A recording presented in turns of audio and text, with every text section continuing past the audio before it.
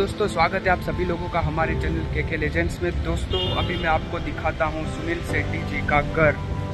तुम दिल की Hi baby, this is where we used to come 20 years ago. This is where you used to get me when you were fatawing me. I'm not going to try and embarrass you, but I just want people to know this side of you. Even I thought you were extremely unromantic, but sorry. I have all these cards and I've been going through them and you are romantic. I'm going to read the first card that you gave me about 20 years ago. To Mana, not in my wildest dreams had I thought, ... Love Sunil. And guess what? You still haven't completed that sentence for me.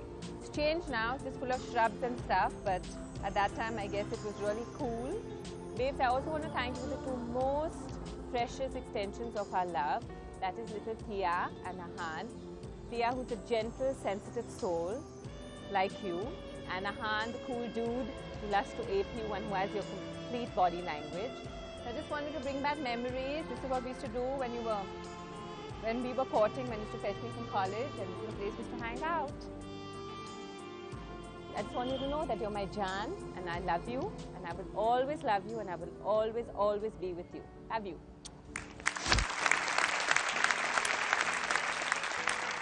Sunil, बिल्कुल शुरू में जो है माना ने ये बताया कि आपने उनको एक कार्ड लिखा था, not in your wildest dreams would I have thought, और कई ... छोड़ दिए थे आपने। वो ... आपने कंप्लीट किए हैं या नहीं किए हैं? नहीं कंप्लीट किया, क्योंकि शादी हुई हमारी जी। और not in my wildest dreams did I think she would love me, क्योंकि मैं बहुत ही शरारती था और मैंने कभी ये नहीं सोचा था कि वो एक्सेप्ट करेगी और मेरी शादी होगी उसी लड़की के साथ। आज 10 साल हम साथ रहे, उसके बाद 10 साल शादी को हो गया। 20 years we've been together and that's a long time. आपकी शरारतों के बावजूद? हाँ, शरारतों के बावजूद। इसीलिए मैं क्योंकि वो जो एरिया था जो आपने देखा, वो बॉर्डन रोड में है, नेपियन सी रोड में है, उसे हम पेस्ट्री पैलेस या वंडर वर्ल्ड कहते थे। दो जगह जहाँ हम काफ़ी लोग, जैकीदा और हम काफ़ी लोग वहाँ हैंग आउट करते थे जी। और शरारती नहीं थे, लेकिन हाँ, शाम को लड़कियाँ देखने वहाँ शाम को बाइक पे लेके बैठा करते थे। It's a part of growing up, so that's why. मैं पूछता हूँ जरा, अरे भाई जरा तशरीफ लाइएगा, यहाँ लड़कियाँ देखने वाली बातें हो रही हैं, जरा प्लीज आप आए। सुंदरा सुंदरा सुंदरा सुंदरा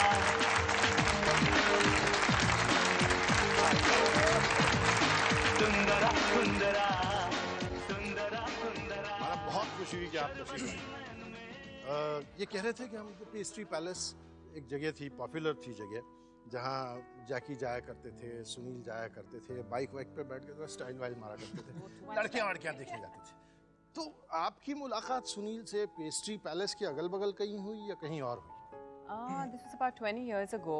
I think he used to see me when I used to go down to the library. I was the snooty bookworm type of person, and he saw me there first, and he told my sister and you were in the same group and stuff, that he wanted to meet me, and we met at a party and it took off from there. तो आपकी पहली date पर जो है, आपको सुनील कैसे आदमी मालूम हुए थे?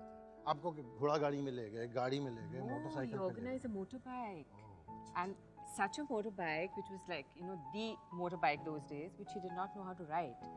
So when we went, no, इस बात पर हमेशा controversy रही है, and it's always going to be that way. He didn't know how to ride it, and Marine Drive, we're like racing up and down, and this guy starts braking, so I'm like, you know, hitting against him. Yeah, very like, yeah. नहीं, ये बात गलत बात है। Actually, bike मैंने definitely organize की थी, लेकिन बाइक दोस्त की थी, and I didn't know how to ride that bike. It was a new Honda 5-stroke, और नीचे तो चला गया, asking her whether she said she liked bikes. मैं जानता था कि she liked bikes, so I took her there. और suddenly I realized कि यार ये बाइक तो अलग है, आम बुलेट जैसे नहीं है, या जावा जैसी या यज़दी जैसी जो उन दिनों की बाइक होती है, वैसे तो नहीं।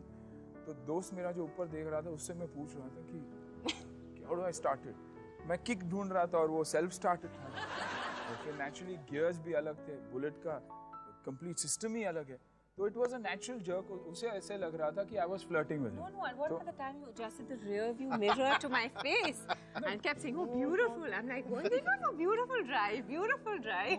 लेकिन हमारा जिस तरह से भी वो चाहे किक मार के स्टार्ट हुआ या चाबी से स्टार्ट हुआ, स्टार्ट बड़ा अच्छा था. And what is real begun is like more than half done. Definitely. And we have some proof of that. The start being good and it being well begun. पापा,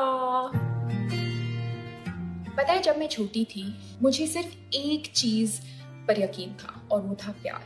And that's all thanks to my parents' love story. But आज finally मुझे उनका secret पता चल गया और वो है दोस्ती. They are absolute bestest friends, my parents. अभी भी साथ मिलकर टीवी शोज देखते हैं, साथ मिलकर खाना खाते हैं. They do adventure holidays together. पापा मेरे सबसे खास दोस्त है. I am a complete daddies girl, there is no doubt about that. और अगर आप जूम करोगे तो शायद उनकी आंखों में आंसू होगा. Pretty sure about that.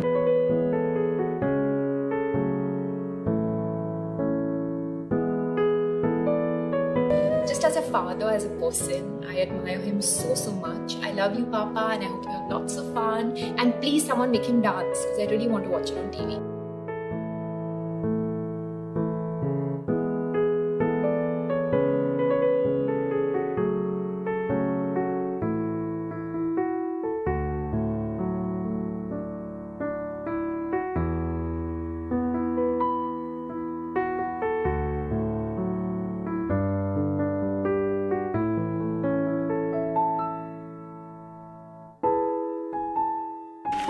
Shetties are always a mess on Super Dancer.